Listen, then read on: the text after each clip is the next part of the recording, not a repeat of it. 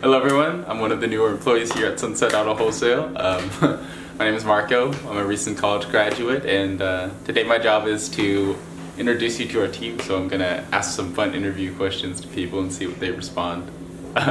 So here we go.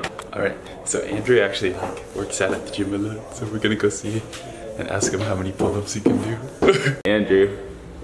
Hey, what's going on? How many pull-ups do you think you can do just like right now? Like in a row? Like the...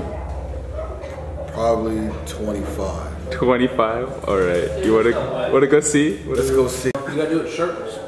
Shirtless? Get excited. You ready? Alright. 1, 2, oh, he's going all the way down. 4.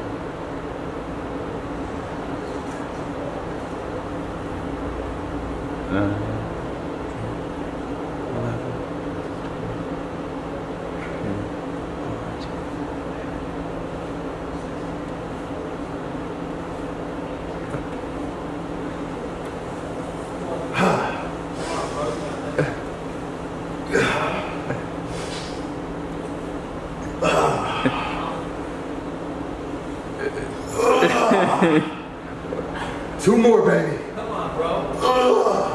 Let's get it, baby. Get excited. At Sunset Auto Wholesale. Let's get it, baby. We go to the limit here. Get excited. Woo. So we're here, we're gonna interview Mr. Drew Johns. Mr. Drew Gaines Johns. Alright, so if money were no object, what would you do? If money was no object, what would I do? Yeah, like what would you do with your life? I would road trip all over the world in my dream car. Oh, what's your dream car? Well, actually, I like muscle cars, so old school muscle cars would actually be the dream car ideal. You know, something where I can customize myself and soup it up how I want to. All right. What were you like in high school? I was pretty social. I mean, I was pretty much all over the place, and you know, I just always wanted to, you know, try new things, and you know, I was pretty open to suggestion, and pretty good kid. I was very athletic though, for the most part. I was very into sports and. Oh, what sports did you play? All the sports. I mean, you name it: soccer, basketball, football, boxing, wrestling. Oh, you like, wow. Gymnastics. I mean, things that you wouldn't even think of. I mean, I did some pretty interesting, you know, stuff as far as athletics. That's cool. That's cool. Tell me 3 things you remember about kindergarten.